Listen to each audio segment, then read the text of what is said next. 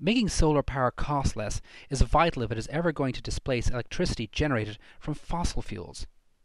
Thin film solar cells are cheaper to make than traditional solar cells, but have suffered from lower efficiencies, meaning less power can be generated from a solar panel of a given size. Kylie Catchpole, one of this year's TR10 innovators, is exploiting the unusual optical properties of silver nanoparticles to boost the efficiency of thin film cells.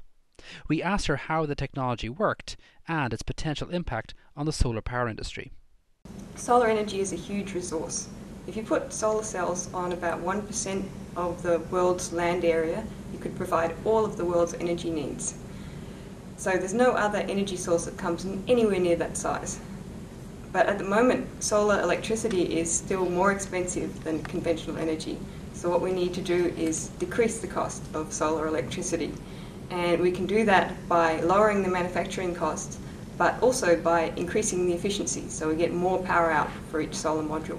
Standard solar cells have a texture on the surface, and that's several microns in size, and that's quite a cheap, efficient process for standard solar cells. But for thin cells, which is the way solar cells are going, you really need to have a different sort of surface texture. You can't use the standard pyramids on those sorts of cells, so you need to do something different. So what we're using is these metal nanoparticles to provide that scattering of the light instead. What we're doing is we're putting silver nanoparticles on the top of solar cells. So we have a solar cell, we put silver nanoparticles on the top of the cell. The light comes in and it makes the electrons wobble back and forth on the silver nanoparticle. And then those electrons re-radiate the light, and they re-radiate the light into the solar cell. So that light goes into the solar cell and then bounces back and forth inside the solar cell. So the light is trapped inside the solar cell, and it gives more chance for the light to be absorbed, so you can increase the efficiency of the solar cell. It's a very cheap process. So what we do is we evaporate a very thin layer of silver. The amount of silver that you need is so low that the cost of the silver is a small fraction of the cost of the glass that you use for a module at any rate.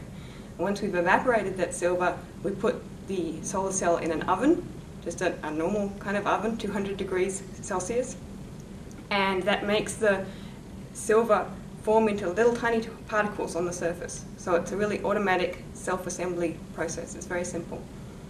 So this happens when the whole solar cell is nearly finished.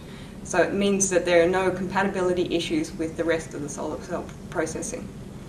So we've made solar cells, silicon solar cells with metal nanoparticles on the surface, and compared to a flat silicon solar cell, we get 30% better performance from these cells. People are investigating a range of semiconductors for the solar cells.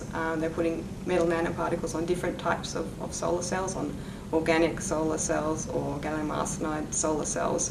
And that's one of the great things about the technique, is that it's applicable to any type of semiconductor. So it doesn't rely on any particular properties of the semiconductor. And they're also using different ways of making the metal nanoparticles.